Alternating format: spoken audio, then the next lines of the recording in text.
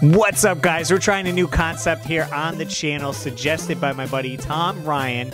This is the monthly Warp Whistle. We're going back in time and we're going to check out 4 past episodes. They're going to be short clips in case you missed something, and you can always go back and check out the full episode if that interests you. So here are 4 episodes that were in the past that you guys may have missed. Enjoy. Welcome to the monthly Warp Whistle.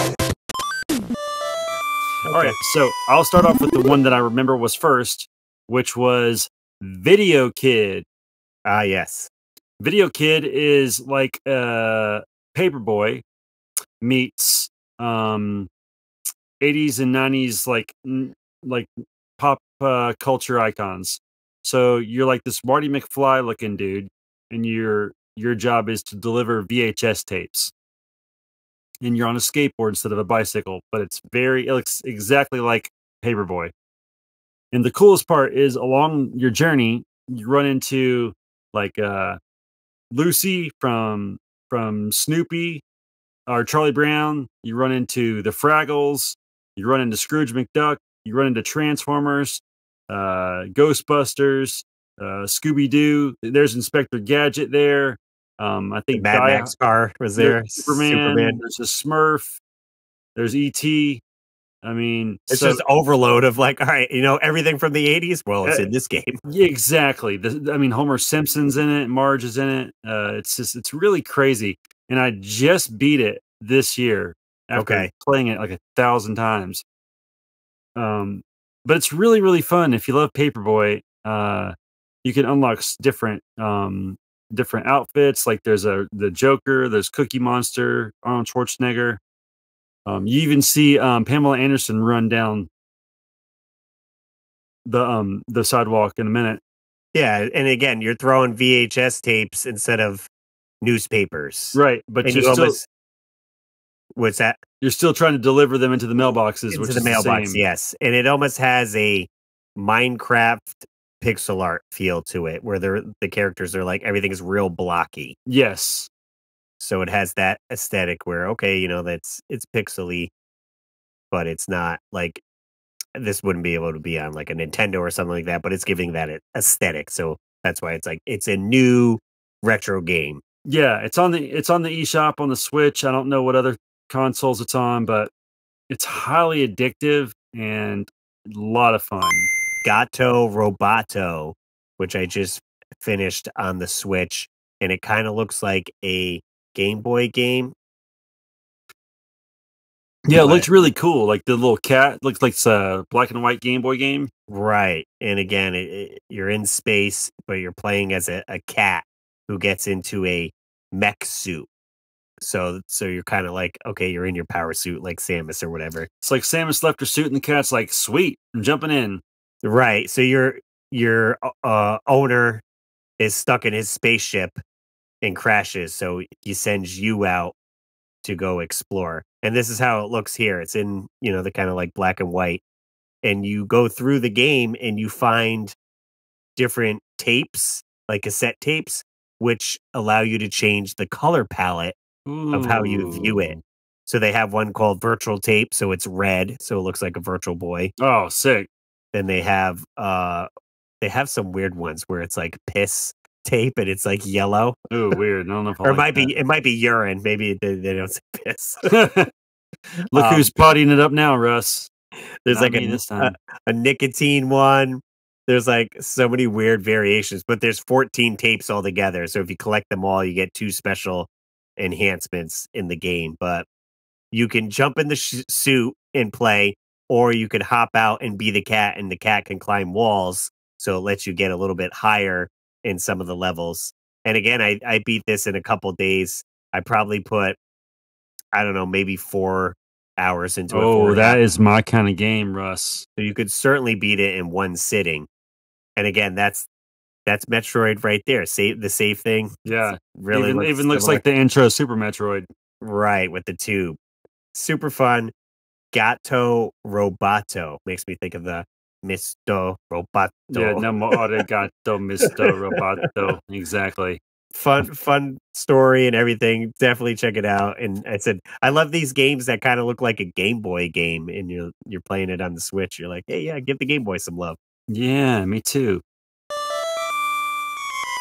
And it's very obviously aliens, right? That's right. You're in the last boss here. You just killed the heart. You can see like the face huggers basically, and you're shooting this heart.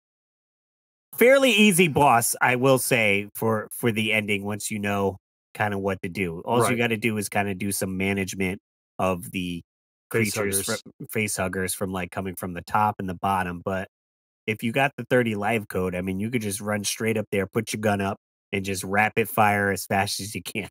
Honestly, if you have spread, it's going to be pretty easy too. Yes, that would be helpful as well. Or, playing 2-player, you could have one person take care of the face huggers while you're shooting the heart. But definitely a fun game to play co-op or alone. And first time through, if you didn't know the Contra code, you only had 3 lives. So you had to get really good at this game. That's right. In order to beat it. Because with 3 lives, it's like, oh, it's a lot of levels. Well, see, here's the thing, Russ. If you just use the 3 lives, eventually you can gain more lives in the game. Right, with getting points, you get your extra life and all that. So, but once you blow up that heart there, you hear that classic end music of completing the level, and then it fades out and it shows the island you were on, and you escape in a helicopter while the island explodes. That's in right. the nick of time. Super classic, like 80s action movie ending. And it gives you like a little rundown of like what you just did, which is kind of cool. Right. Congratulations. You've destroyed the vile Red Falcon and saved the universe. Consider yourself a hero. I mean, that's pretty cool. And it's got some killer music too. That's one thing with a lot of these games. The tracks. The ending track has to slap. That's right.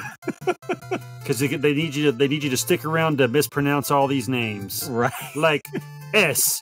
Umizakai. All right, you ready for my next one, Russ? Yes. This one's going to come to no shock to anybody. If you know anything about me, you know one of my favorite games is Batman. On my list as well. Love how, even though Batman doesn't kill people, he definitely kills somebody on this.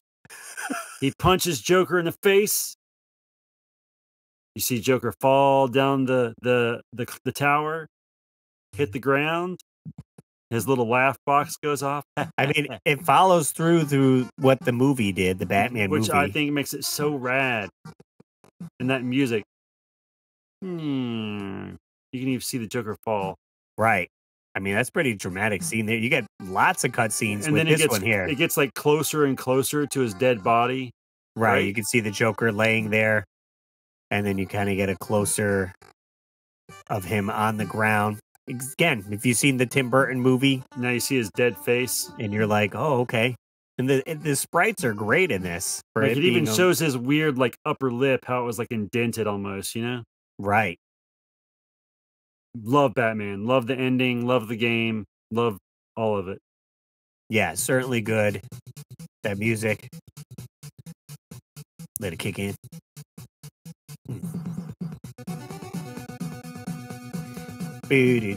So, Russ, the first time I heard this music, after not hearing it for like 20-something years, yeah, I was just like flooded back with like emotion. Like I got chill bumps in my arms now just thinking about like how, like, if it wasn't for Batman, I would not even be sitting here with you today. Because it was in my brain that I thought, I've never beat Batman. I want to get a Nintendo and beat it. And that's the whole reason I'm here. Batman. On the NES. There you go. Yeah, it's certainly one I rented a lot growing up. I never got to beat it back in the day, so I could only dream of what the ending could be. Right. But I'm happy to see that, they did follow the story where it's interesting where a lot of the levels aren't exactly right to what the Tim Burton movie was. Right. But there were pieces and the ending still fit to what they were telling for the story there. Yeah. And again, we were treated to plenty of scenes depicting that ending. Not just it could have just been, one scene you see Batman and punching the Joker, and it could have been text Yeah, saying, it's and the Joker fell off the thing and Gotham was like saved. yeah, like, I really feel like that was, like a really like, that ending, you feel like you got a reward getting to watch all that after beating it. Like, it Right. was nice and long and drawn out, and, you're usually jacked up after that last Joker fight because it's so dang hard, and then, like, you're like, "Oh, take a breather and watch this cool ending." Like, Absolutely. I'm pretty sure there is an episode of James and Mike Monday, and Mike's like, I think they beat this game. They beat something. It might have been Castlevania, but I think it was this one. And Mike's like, appreciate the ending. Appreciate the ending. Little Samson, which I'd never heard up to this point. And it was like someone said, "Here, Jay, here's a treasure box of all the Nintendo knowledge you never knew as a kid.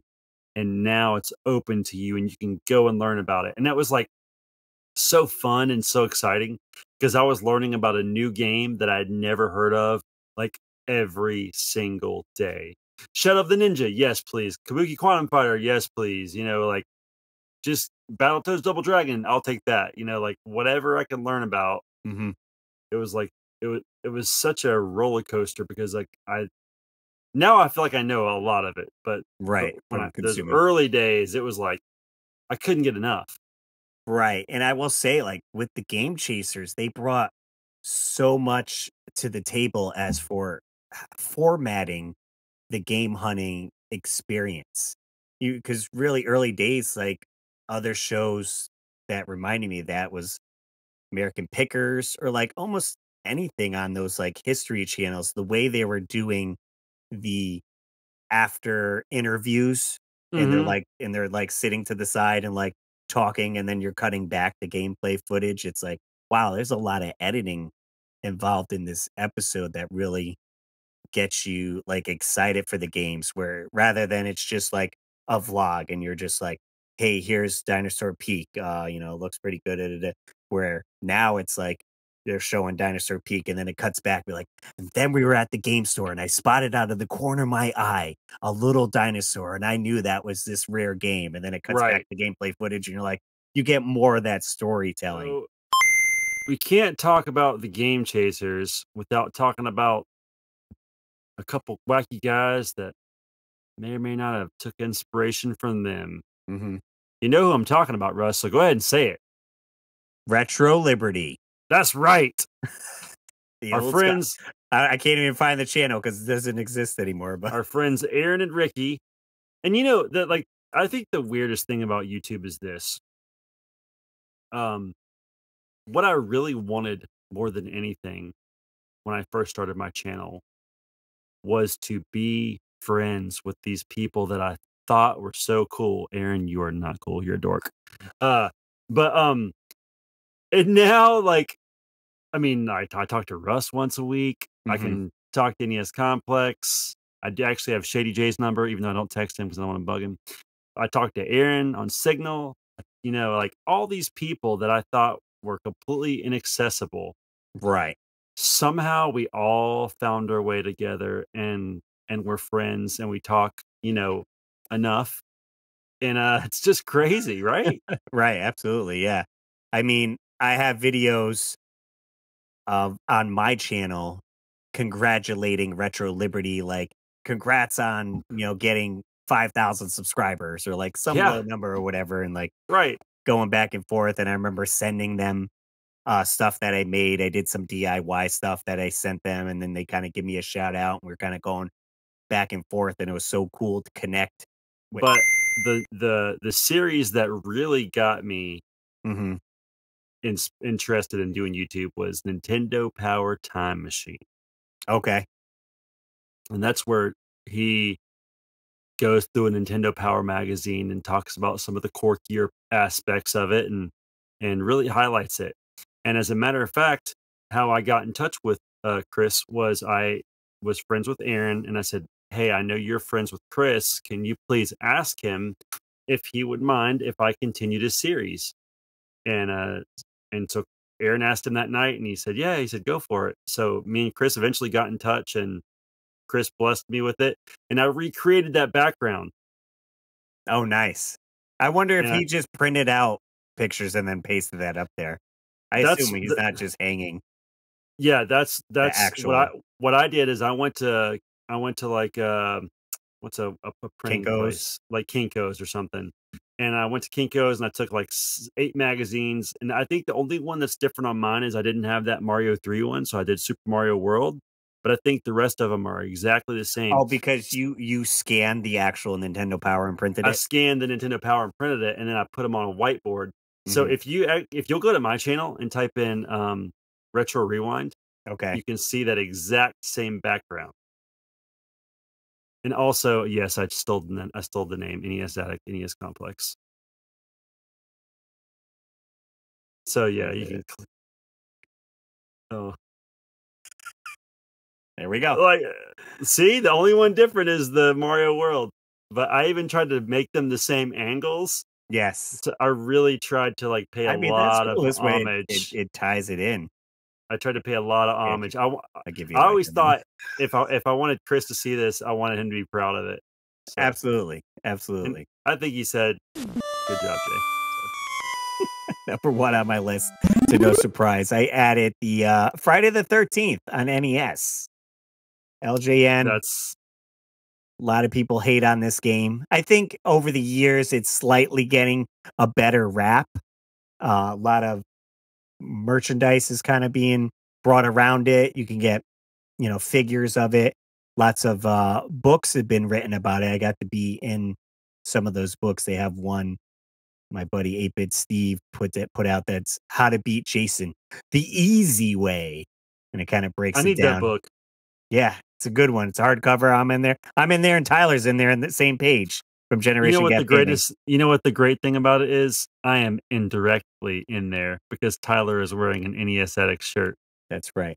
What do you got on your list? What's the next All one? right, here's the last one, Russ. Here's the last one. We've mentioned it in passing. It's totally going to make sense. Once again, AVGN talked about it.